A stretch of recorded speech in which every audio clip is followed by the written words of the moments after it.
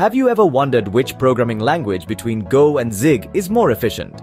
Well, today we dive into the world of these two programming languages to help you make an informed choice. Emerging from the stables of Google, Go, also known as Golang, has quickly risen to fame, gaining a reputation for its simplicity and efficiency. Users often rave about its straightforward syntax, which makes it incredibly easy to learn. The language is statically typed and compiled, which allows it to run at impressive speeds. Furthermore, Go's built-in support for concurrent programming is a major standout feature, enabling developers to create applications that can perform multiple tasks simultaneously. On the other hand, Zig, a relatively new kid on the block, is making waves in the tech community. Zig's users love its focus on safety, predictability, and debuggability. It's a language that aims to be a safe haven for programmers, with a design that prioritizes catching bugs at compile time rather than runtime. Zig's unique error handling mechanism is another feature that its users laud, as it allows developers to handle errors explicitly, thus reducing the chances of unexpected crashes. But which of the two comes out on top? Well, it's not that simple.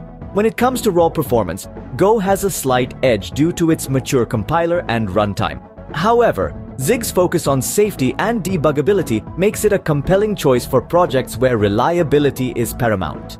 In terms of user experiences, Go programmers often praise the language for its simplicity and its powerful standard library.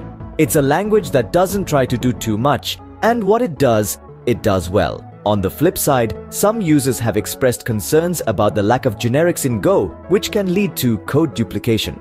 Zig, while not as widely adopted as Go, has been received positively by its growing user base. Its users appreciate its focus on safety and predictability, as well as its robust error handling features.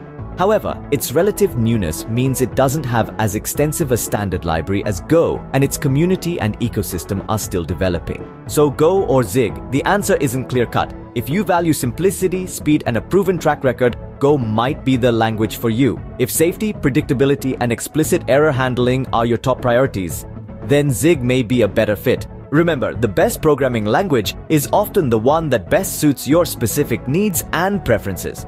Whether it's Go or Zig, both languages have their strengths and can be powerful tools in the right hands. So choose wisely, and happy coding!